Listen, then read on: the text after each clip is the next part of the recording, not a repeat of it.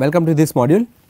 In the last module what we have seen is the effect of the input offset voltage, right. So, and earlier input offset current, and before that we have seen input bias current. In this class we will see what are the few more characteristics of operational amplifier such as thermal drift. So, what exactly is the thermal drift? So, let us see the slide. Thermal drift, being a semiconductor devices, op amps are subject to slight changes in behavior which changes in the operating temperature, that we know, right, because op amps are made up out of semiconductor devices. So, op amps are considered as semiconductor devices because we are using semiconductor material to design the op amp, and when you are using semiconductor material it has it will change, it will slightly change its behavior with change in the operating temperature. So, a circuit nulled at 25 degree may not remain so when the temperature rises to 35 degree. This is called the drift, this is called the drift. Bias current, offset voltage change with temperature, alright. So, we have to understand that at different temperature, if you have nulled for one temperature, it may not be nulled for another temperature. Okay. The drift parameters can be specified for the bias current, offset voltage and the like. The manufacturer data sheet specifies the quantity of any particular op amp. It tells about the amount of input offset changes with each degree of centigrade change in the temperature, right. Now, for LM741 the worst case drift is 15 microvolts per degree centigrade. This is a worst case drift. So, if the circuit has to be operated from 0 to 60 degree, the input could change by 15 microvolts per degree centigrade into 60 degree, which is 0.9 volts over 60 degree temperature range. That means, from 0 to 60 there is a change of 0.9 millivolts, right. So, it is very important to understand the thermal drift, at what temperature you are nullifying your output voltage. Now, let us see an example. A non-inverting amplifier with a gain of 100 is nulled at 25 degree. What will happen? What will happen to the output voltage if the temperature rises to 50 degree for an offset drift of 0.15 millivolts per degree centigrade? This is a given problem, right. This is a given problem. What is the problem? That if a non-inverting amplifier is there and it has a gain of 100 and is nulled at 25 degree centigrade. So, our output voltage is 0, right, everything is taken care of. But what happens to the output voltage if the temperature rises to 50 degree, almost double to this, right, double to 25, for an offset voltage drift of 0.15 millivolts per degree centigrade, right. Let us see, input voltage due to temperature rise is 0.15 by degree centigrade into 50 minus 25, which is 25, which is equals to 3.75 millivolts. Since this is an input change, the output voltage will change by VO equals to VOS into gain, which is nothing but VOS is 3.75 into open loop gain or closed loop gain CACL is nothing but 375 millivolts. So, our output voltage VO will be equal to 375 millivolts. This could be represent a very major shift in the output voltage, right, because this is the change in the output voltage, this is a very major drift. So, that means that there is significant effect of temperature on the performance of the operational amplifier. Let us see some more parameters, some more characteristics. Another characteristics is input impedance. The impedance in looking into the input pins is input impedance. LM741 has a minimum input impedance of 2 mega ohms. Note that this is considered low. Many op amps have input impedance over 1 giga ohms. Okay. Now, input voltage range, how high or low voltage the input pins can be applied before op amp does not function properly. That is called input offset voltage range, right. Does not function properly means it will get damaged. In this case, assuming plus minus 15 volts apply, the input should stay below plus minus 13 volts, right. This is in general, okay. We are talking about in general. If I apply plus minus 15, my input voltage range should be around plus minus 13 volts. Large signal voltage gain, the gain of the op amp at DC, right. Earlier we stated that the gain was infinite. In real world it is large, but not infinite. Typical the gain is about 200 volts per millivolts or 200,000, right. Now, output voltage swing, the output voltage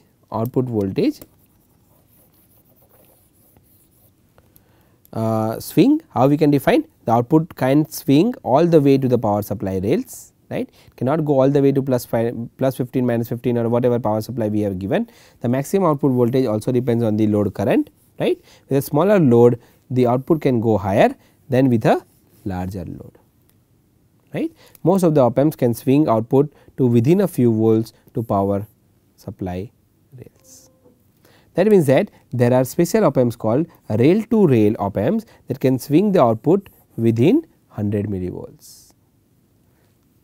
These special op amps are often used in battery operated products where the power supply may be 6 volts or less. Got it? That is what your output voltage swing. Let us see another parameter, which is output short circuit current. What is that? How much current that op amp can source or sink from the output pin. The output voltage could drop near 0 volts when delivering the maximum current. Typically, the op amp cannot deliver more than 25 milliampere. Okay. Then we have seen our favorite common mode rejection ratio. We know that the ratio of the difference gain to the common mode gain, AD by ACM, is our common mode rejection ratio. Op amps are only supposed to amplify the difference and of the inputs and not the common mode gain, but in reality there is a common mode voltage, there will be a small gain even though the inputs are same. The CMRR tells how good the op amp is minimizing this common mode gain. 741 has a worst case of CMRR of 70 dB and typically it is 90 dB, that is 300,000. However, some instrumentation and difference amplifier has CMRR over 300,000. Okay. This is 30,000, right. This is 30,000 for LM741, but in case of some of the amplifiers, some of the instrumentation and difference amplifier, this is about 300,000. That is really great. CMRR high, our output will be close to AD into VD. We have seen the problems earlier when we were looking at CMRR, right. We have solved the problems. Now, let us see what is power supply rejection ratio. Okay. It is called PSRR. If you know, we in the data sheet there was a power supply rejection ratio. The power supply voltage rejection ratio is nothing but it will tell about how well the op amp filters out the noise coming through the power pins, right. There is a noise generated in the power pins also. So, for example, a 12 volt supply with 100 millivolt of ripple at 120 hertz, how this effect of the op amp circuit, how this will affect on the op amp circuit. We have PSRR of 96 dB, we will have was 63,000. So, the ripple seen by the input will be reduced by factor of 63,000. So, with a 100 millivolts ripple and a PSRR of 96 dB, the op amp input would see a ripple of 1.6 microvolts, right. Therefore, a gain of 100, the output will have ripple of 160 microvolts even when there is no input to the op amp. This is why it is required to filter power supply well and to have a good PSRR. You understand? So, in most of the circuit you will say that you have to use power supply which is having a very good power supply voltage rejection ratio, so that the noise coming to the power supply is taken care of, right. And it is generally usually specified at 120 hertz, but it drops at the higher frequency. This is about the power supply voltage rejection ratio. What is transient response? Transient response is nothing but this gives you an idea of how fast the op amp will respond to the pulse input, right. There is a transient response. That means that rise time may be the time it takes from signal to go from 10% to 90%. How fast when I change, let us say this is a op amp, if I apply the input, right, at the time of the input that I apply, how fast I see the change in the output, right, is a lag of 10 seconds, lag of 1 second, lag of few milliseconds, that is your transient response, that is your transient response, right. So, with this I should be continuously able to see the change in the output voltage if the transient response is faster. So, let us see few more things. One is called slew rate. What exactly slew rate is? How fast the op amp can change, and it is measured in volts per microseconds, right.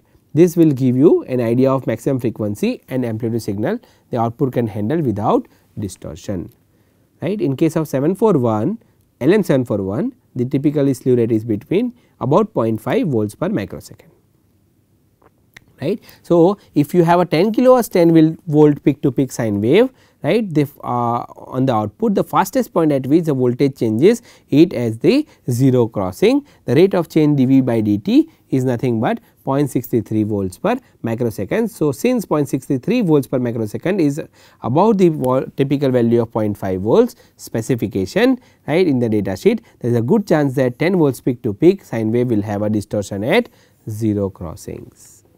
To operate the without distortion, the way is to lower the voltage or lower the frequency. You got it. So, if my output is 0.63 volts per microsecond, but my specification says that my slew rate should be 0.5 microsecond volts per microsecond, then there is a possibility that there will be distortion at the crossing of at the 0 crossing, and to operate the op amp without any distortion, what we require is to lower the voltage and lower the frequency. Again, LM741 is considered as slow op amp. You can get an op amp with a slew rate excess of 1 volts per nanosecond. Alright. Let us see the next one, bandwidth or gain bandwidth product, very important characteristics of an op amp. The gain as a function of frequency for smaller signals, right, that is output is unlimited by slew rate. The LM741 has a gain bandwidth product of 1 megahertz. Okay. This means that with a 1 megahertz input maximum gain is 1. But actually this gain is less than 1 because gain bandwidth product is defined as 3 dB decibel point, 3 dB point, right. We have already seen what is 3 dB, or that is where the voltage drops about 0.707 of its original value, right. We have seen that if the input signal was 100 kilohertz, the maximum gain would be 10, where it is 10 kilohertz, the input maximum gain would be 100, right. So, this is about your bandwidth or gain bandwidth product. Supply current, the current drawn from the power supply when no load on the op amp is called your there is a current that is drawn when there is no load to the op amp. Okay. So, this is your supply current. There are lower op amps available that run on less than 10 microampere. Usually the faster op amp runs on more power, it is obvious. It is obvious.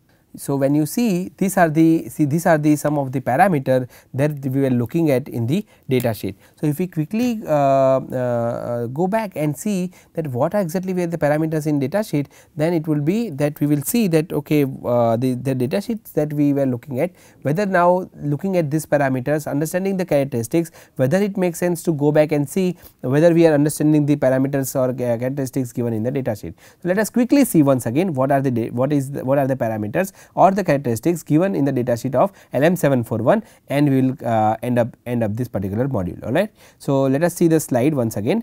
Here what you see is if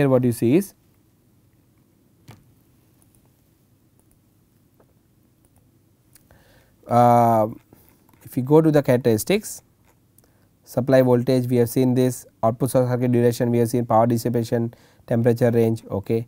Now, if you see here input offset voltage, now we know, right, how we can compensate the effect of input offset voltage. We can compensate the effect of offset current, we compensate the effect of bias current, what is input resistance, what is input voltage range, what is output short circuit current, what is voltage swing, what is common mode rejection ratio, what is power supply rejection ratio, right, what is slew rate, what is bandwidth, what is the power consumption, what is the supply current. Now, we can see everything we have seen in the slides, right, we have seen everything in the slides. Same way input offset voltage, voltage drift, right, CMRR, we have seen CMRR, we have seen power supply rejection ratio, output short circuit current.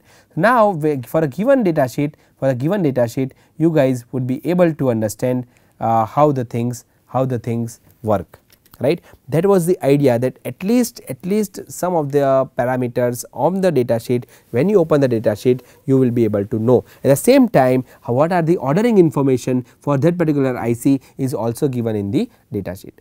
So, what we have seen until now, we have seen how the data sheet, when we open the data sheet, what are the parameters or characteristics given in the data sheet, and can we understand how to use these characteristics for our for compensating our output, right, for getting our output to be 0 or to make the output null, right. So, we have to understand how we can deal with input bias current, input offset voltage, input offset current, right. We have to understand how we can nullify the output voltage when both the terminals at the input are ground. We have to understand how the change in the output voltage would happen, even the offset is nulled at particular temperature if I change the temperature, right.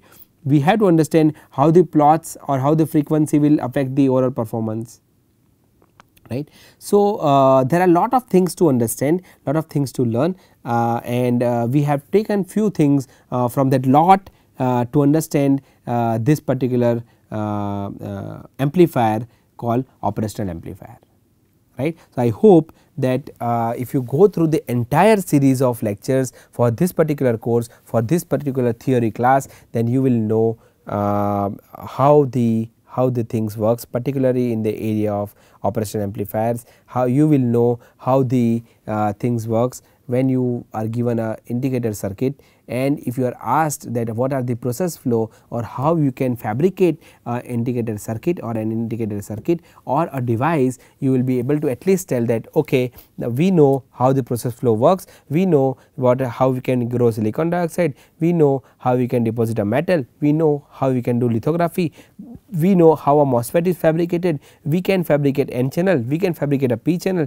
we know the depletion MOSFET, we know enhancement MOSFET, we know the application of MOSFETs, right, its drain characteristics, we know the transfer characteristics, we know the current mirror, we know how CMOS works at least as a NOT gate, right. So, lot of things if you really think we have tried to cover in this short duration of 30 hours. Apart from this theory, like I said, we will also do few experiments so that you get the idea of how to use the circuit and how to perform experiments, so that we also understand that how the theory is there, we will do some simulations and we will do some experiments on the breadboard, right. With that I will see you in the next class. Till then, you take care.